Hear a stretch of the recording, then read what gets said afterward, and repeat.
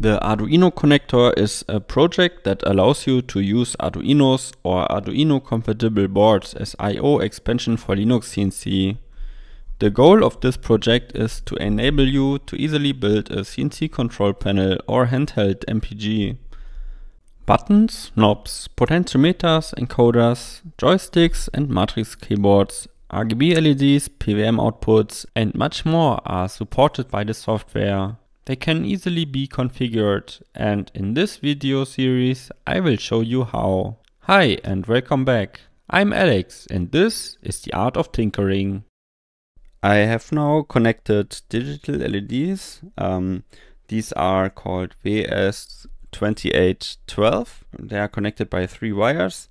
2 of them are for power and 1 is for the digital input, and this is connected to pin 4. In my build I use these LEDs. These are also digital ones. They are called PL9823. So they work basically the same, but there are a lot more work to solder up. For this to work, you have to install the Adafruit NeoPixel library with the Arduino library manager. For the video I'm going to use this LED stripe here. And let's take a look at the software. So to activate it, we have to uncomment this line here. And also here are just some settings. Here you can set how many LEDs you have connected. I will just leave it at 8. And which pin they are connected to. And here I'm connected to pin 4. So I can just upload my sketch and as you can see, some of the LEDs have lit up. So let's move over to the Python script. And here we have to activate the DLEDs as well. So here you can see this line. In the Python script, we only have to define one variable, and we have to say how many DLEDs we want to use. Okay, so I will save it, and then we go to the terminal, and we use the copy command to move the file now to the user bin directory again. So let's start LinuxCNC. And now we can load our Arduino component. Okay. So and now here are the digital LEDs. And as you can see, we have now 8 output pins. And when I activate those, you can see the first 2 LEDs are lighting up. Okay. So now we can control it with LinuxCNC. And watch what happens to the 3rd, 4th and 5th LEDs. So when I turn them on, the color switches from red to green. And also here they switch from blue to green. So that is one of the benefits of digital LEDs, because we can easily define the color of each LED. And I will show you now how to configure it. So here on the Arduino firmware again, you see there are 2 arrays, and they're called DLED on colors and DLED off colors. So the way this works is that each LED basically has a state. It's either on or off, but you can define a color for each state, and that way you can tell the LED if it should be off in the off state, or and have a color if it's turned on, or that can be useful too to switch color. For example, if it's in the off state, you can have it be light up red, for example, and turn green if it's turned on. And I use this, for example, in my machine. Okay, and so here you can see these are 3 values. For each LED, you have to define one bracket here, and these values stand for red, green, and blue. But the order can be different for each LED. So with these LEDs, for example, the order is different, but I think you can just try it out. I mean, there's 3 values that you have to switch, and then you can see which color is which value. And here you can set a number between 0 and 255, and 255 is the maximum brightness of this color, and 0 is off. Okay, so here you can see when the first LED 0 is in the off state, it's turned off, and if it's on, it's 255. And you can see here it's turned blue because, well, it's defined here. Red and green is 0 and blue is maximum brightness. So, and that way you can define for each color, for each LED, you can define a color. Let's have a test. For example, here I'm going to mix a random random color.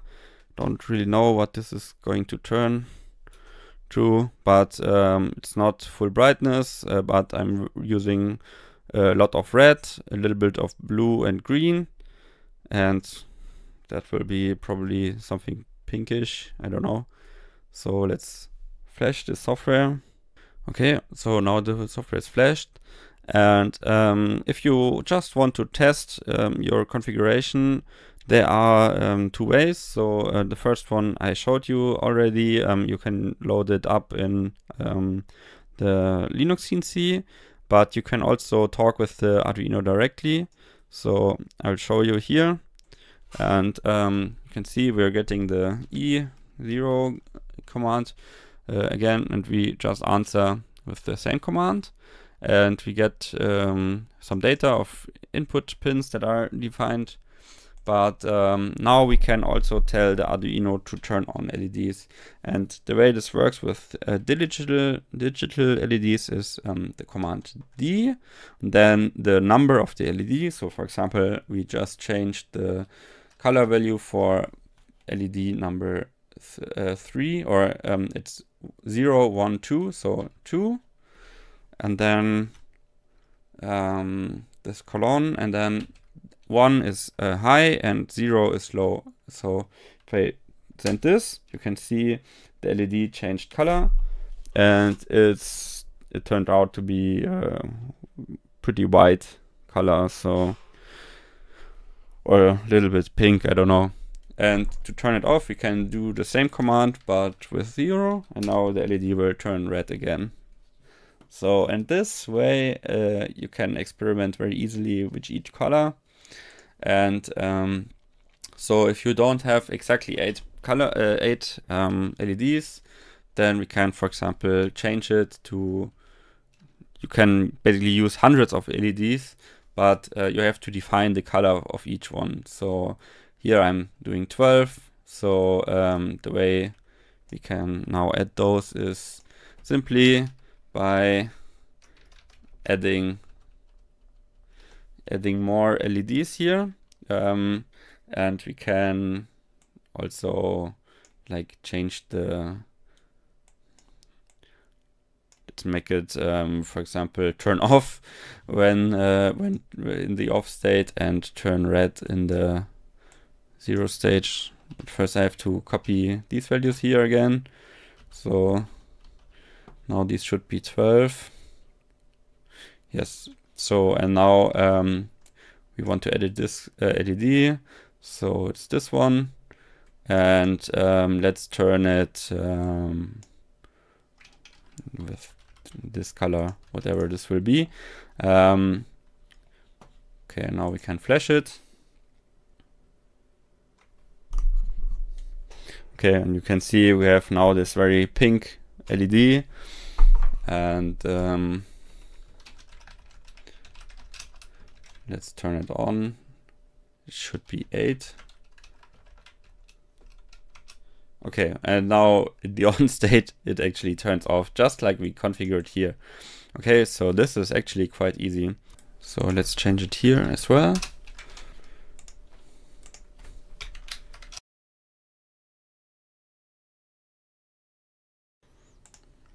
Okay, as you can see, we have now new pins.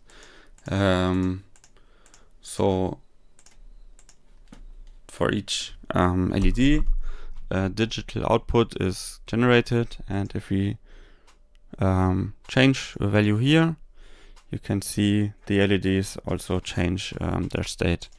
So, but what is if we close down LinuxCNC? As you can see, the LEDs, they stay with their current state. So, and the problem is that if we build control panel with this, then it can seem as everything is working, but actually the connection is lost, and the Arduino is not receiving anything from LinuxCNC anymore because it's closed. And to have an optical warning that something is wrong, there is another function. Okay, so let's have a look at the Arduino software. There is this part here called StatusLED, and it's pre-configured to be enabled. And what this function is doing is that we can define an LED, and that will give us a signal if the connection is established, or it will blink if there's an issue. And actually you can see it right here. The Arduino is blinking all the time, and that is because it has no connection, and it's awaiting connection. So now I can show you, and that is actually why the Arduino is sending the E command all the time. It's to detect if there's a connection, and if when I answer, you can see now it has gotten the information and it stays on. And now the Arduino basically, when the script is running in a certain time frame, it will send the E command again and again. That way the Arduino knows that the connection is established. And now you can see the Arduino hasn't heard from us or from the script in some time, and now you can see it started to blink again. Okay, yeah, and when if the connection is established again, it will light up again, and yeah, be enabled constantly.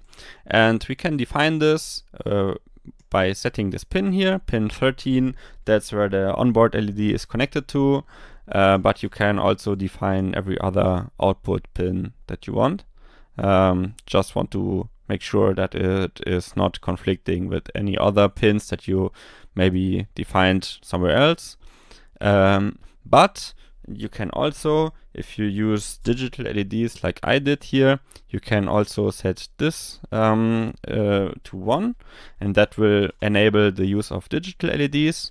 And then this value is going to be used again, but now it defines the number of LED.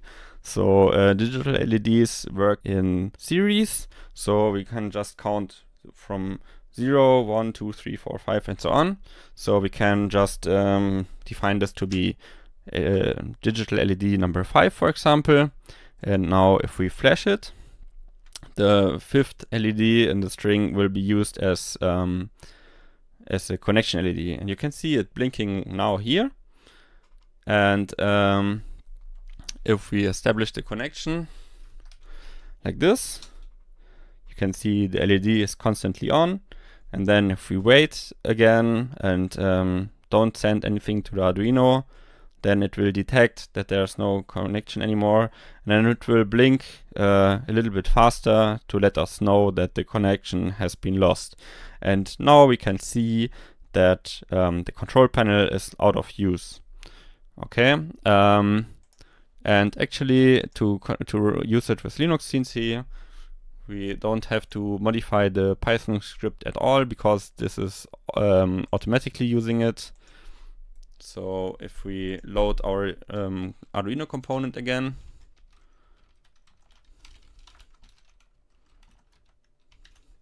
you will see that the connection is established, the component is loaded, but now with the difference that as long as LinuxCNC is running, this LED will be turned on. And when we close LinuxCNC, the connection is lost and the Arduino detects it pretty soon. Okay, that's all about this.